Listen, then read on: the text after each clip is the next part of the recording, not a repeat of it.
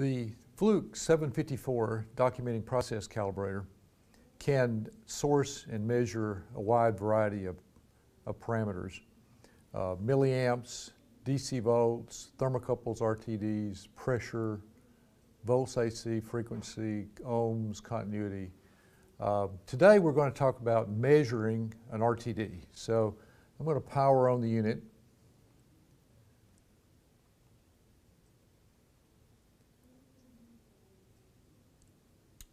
And once it comes up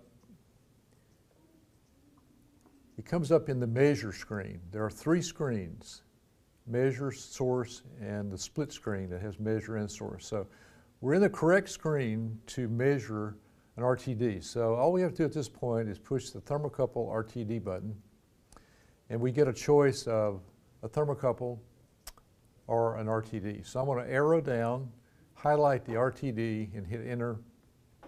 And then we get a choice of different types of RTDs. Now I'm going to select platinum 100 ohm.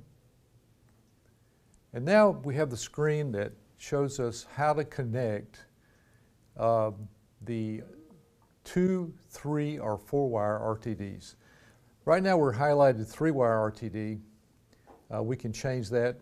We can look at 2-wire. It shows us how to connect a 2-wire, a 3-wire, or a 4-wire. So this particular one we're going to use today is a 3-wire RTD, and there's the connection diagram, and we've connected it up here and connected to the leads. So we're ready to actually measure this RTD.